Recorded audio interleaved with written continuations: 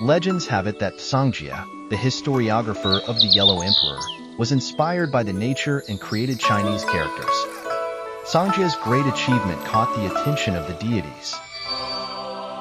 Songjia, I want to reward you for creating characters. Please bless the people so their fields are fertile and their crops are plentiful. Right then, the rain started to fall softly, miraculously turning into a shower of grain. Henceforth, this remarkable day was celebrated as the Grain Rain Festival.